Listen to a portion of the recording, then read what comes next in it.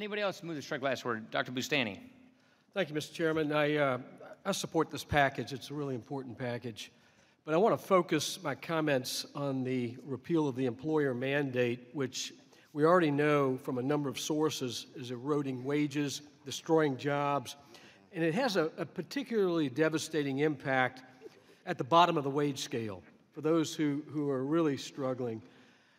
And like the individual mandate, the employer mandate became necessary in Obamacare only because of other mandates, and especially price controls that have served to really destabilize the health insurance markets and destabilize the delivery of health care in general because of this mismatch between cost and reimbursement.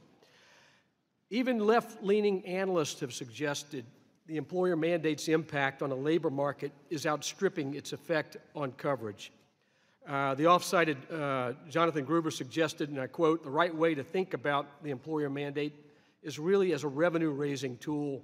It does raise a lot of money."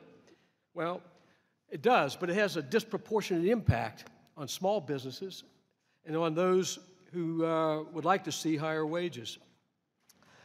This burdensome tax has real-world implications on workers, employers, and their families. It's more of a way to generate income than to meaningfully boost the insured population. We already know the cost of insurance is starting to rise precipitously again, despite the promises of Obamacare. The administration itself, and we've heard in testimony over a course of 2 years in this committee room, the administration understands the problems with the employer mandate, both if it were to be implemented and the complexity, and that's why they've chosen to delay it. We still don't know what the administration ultimately is going to do. I think this is now the time for this committee to act and to repeal this onerous mandate once and for all, and I yield back.